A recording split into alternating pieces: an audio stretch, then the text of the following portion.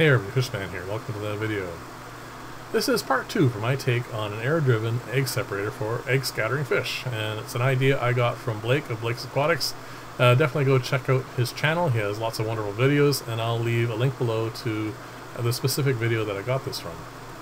Now in part 1 I had built the general box that this is all going to fit in, and in part 2 here I am going to make all the workings that's going to go inside that. And before I get into all that, one of the things I want to cover is I think this actually does need to be air driven. I could obviously hook up the lift stacks on this to water pumps, but I think the eggs going through the impellers would probably cause more damage and end up ruining more eggs than you would actually end up collecting, even though you could probably get a lot more flow that way. So this is going to be air driven, which is great because a lot of my stuff in the shop is run by air, and it's just ever so simple for me to hook this up that way. So this is going to be the tower. So what's this going to have a couple of purposes. First off, you can see I raised the bottom. That's because in the front part of it, it is going to not touch the bottom. It's going to be about 1/8 of an inch. Well, it's a 1/4 inch total, but part that's going to get used up. A little over 1/8 of an inch gap between the ramp that's going to slide down this and where it flows into the lift stacks. I wanted the gap to be quite small. First off, the eggs are going to be really quite small, so it's not really a big issue that way. But the larger the gap, the harder it's going to be to get sufficient flow to encourage the eggs to go up the lift stacks and of course then settle out in the main part of the container. So most of this is just going to be empty volume. As you can see here, it's just a large box with 2 holes at the bottom. And I'm running my finger along at the bottom there. That is the gap. So one of the pieces is, like I said, 1/4 inch shorter than the rest of the box. So when it sits up, as you'll see in a few moments, it is going to leave that nice little gap. And if you remember from part 1, I did put the ramp in place, and I put a piece of acrylic the same size as the bottom of this, just to show you how that was going to fit.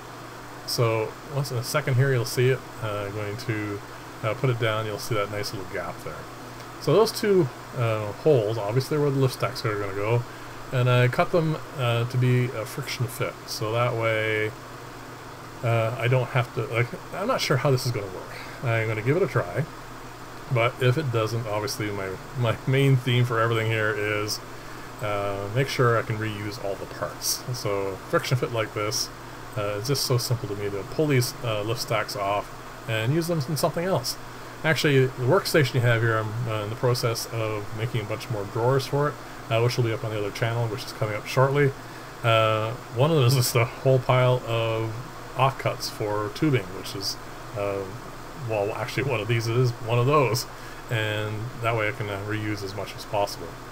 So there you go, that's going to sit like that, and it's going to fit in one end here. And that's pretty much as simple as that is. Now the ramp is going to hit right at the very bottom. You're going to see it here in a second. Right there, it's going to clip in there and just drop in. And that's it. That's the whole ramp and everything.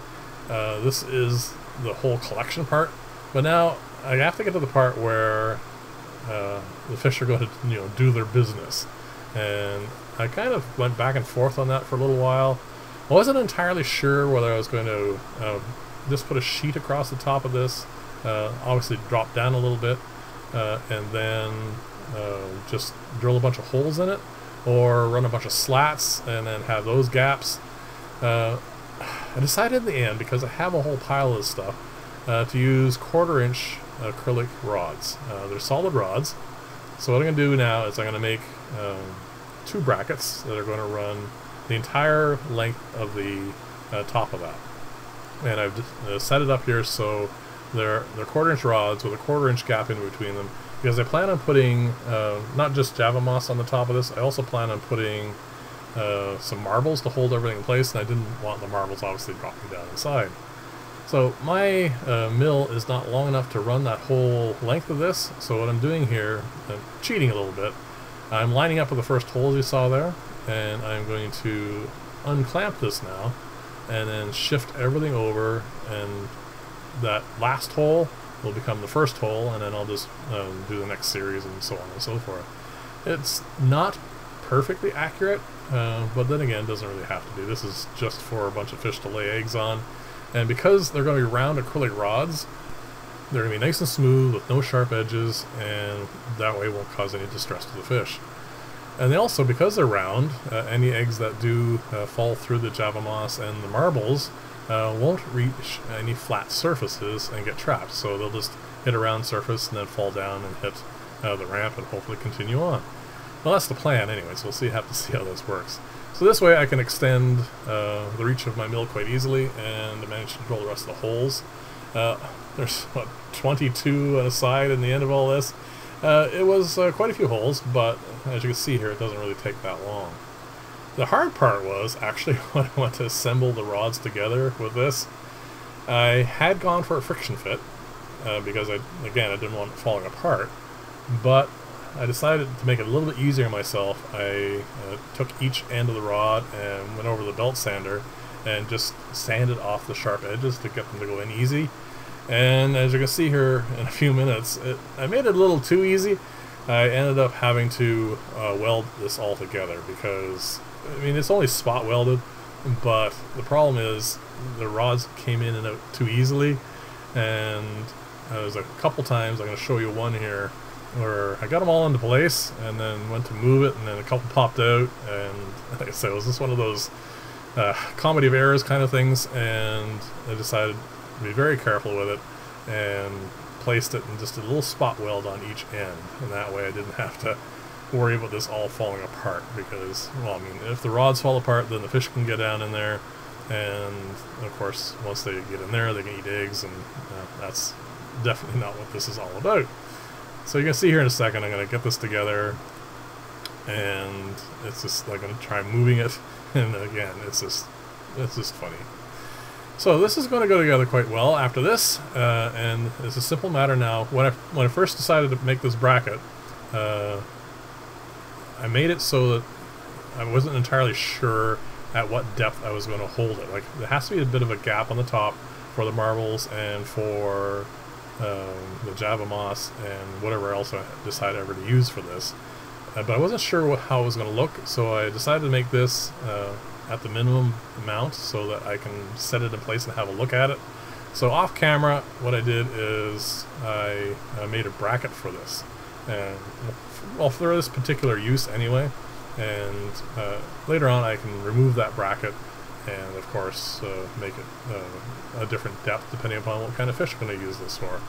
Now I have a pair of large goldfish, and they've bred once already, and they get along really well, and I've removed all possible places where they can lay eggs for the last couple of weeks in preparation for this. And they're probably, in hindsight, weren't the best choice, but you'll see that in a few minutes here. So there you go. This is all set now, and this just slides in. And there you go. Nice and smooth and easy, and like I said, it won't interfere with any fish that are going to get in there and get frisky. There you go. It's really quite straightforward. Just need 2 lift stacks now, and plop it into an aquarium and get them to get acclimated to it, and hopefully they don't, find it too intrusive. But again, these are an old pair of fish that I've had for a while now, and they're quite comfortable with me, so I don't think it's going to be a big issue. This is the kind of the initial acid test. I haven't put anything in here obviously yet, but I stirred up the tank a little bit when I plopped this in, and you can see there's a nice current there. That's the important bit. If there wasn't that, this wouldn't work at all. So there it is. It's all set up. Just did it, so you can see the aquarium is still quite cloudy, and now it's just a simple matter of leaving them to do their thing. This is probably late afternoon when I did this, and again, usually with these sorts of things, it is a morning kind of thing, and I found that these goldfish specifically like to spawn in the morning, so I thought it was pretty much straightforward for that, and I was just going to wait and see what happens. So like I say, it's going to probably accumulate a fair amount of mulm as well, but I'm not too concerned with that. I'm going to probably just remove the eggs in the morning anyway, so, and then put them in somewhere else. So let's flash forward to the morning. As you can see, especially from the thumbnail, they had a party. This was some seriously frisky business, and they definitely laid some eggs. I think most of the spawn happened over on the side there after they managed to pull all the Java moss out of here. But they did lay some eggs on top of this, and I am going to pan over it, which is the hard part of these things. If you look in the lower left-hand corner, you're going to see a bunch of eggs, and then I'm going to point a little marker to it here in a second to one. It actually works. It's great. This is a great idea, Blake. I am going to definitely try it next time with a smaller fish. I have some black skirt tetras I've been wanting to spawn. I'm going to plop that up in their tank and give that a go for there. So I'm going to give it a little squirt so you can see the eggs moving around. And then the last shot is going to be of a few that are in a small plastic container. So let me know what you think of this. Leave comments below, and I think it's actually really kind of cool, and I think it has potential. So we'll see how it works for other species. Obviously, I'm not going to use them for rainbows, but there are lots of egg scattering fish, so we'll give it a try and see what happens. Thank you very much for watching. I will see you in the next video, and bye for now.